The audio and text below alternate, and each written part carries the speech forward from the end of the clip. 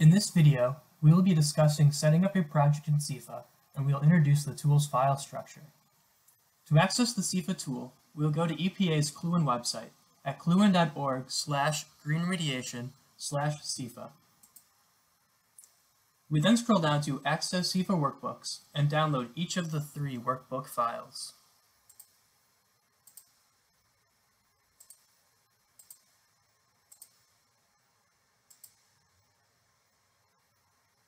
Then, we want to place each of the workbooks into a file folder for our project. I made a folder called New Project.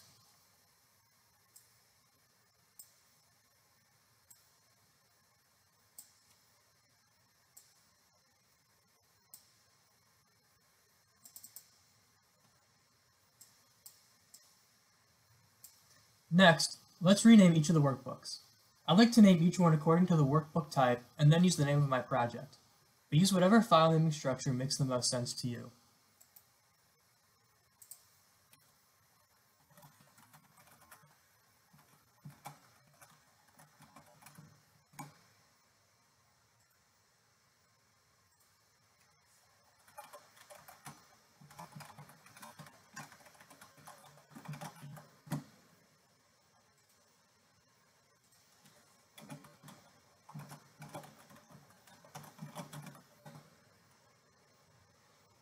Now, let's open up each of the workbook files.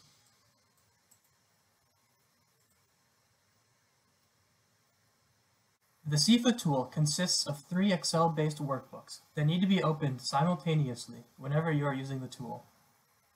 First, we have the main workbook. This is where we enter project information and can see the tool's outputs, which are the metrics that quantify the environmental footprint of a cleanup project. Next, we have the input workbook, which is where we enter the more specific project details.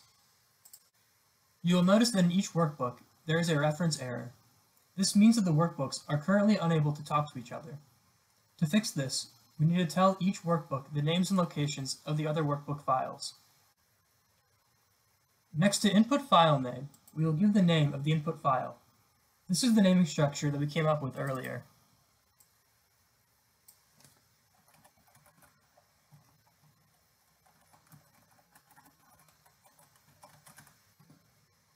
If the workbook files are not saved in the same directory, we also need to enter the path name of the input file. However, we put all the workbook files into the same folder when we started, so we can leave this line blank. We must now do this for the remaining 2 workbooks.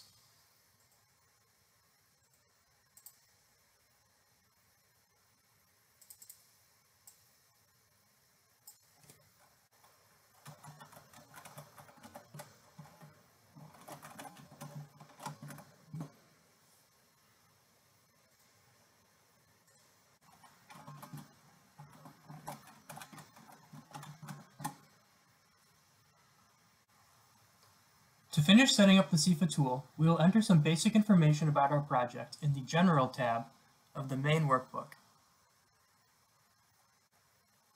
We can first give the site name and the remedy name.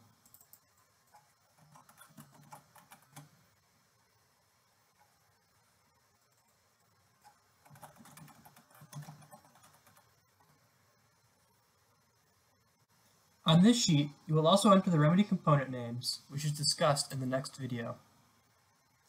Lastly, we can also enter additional information about our project in the overview section. You will notice that the SEFA tool utilizes different color coding across the workbooks. Yellow cells and sheets are the ones we use for inputting project information. The other colors are for cells that we shouldn't modify. For example, green cells are for instructions, blue and orange cells contain calculated values, and gray cells are programmed for performing the tool's calculations. To confirm that we set up our files correctly, we can take a look at the other workbooks and notice that the names we entered now appear across each of the different workbooks.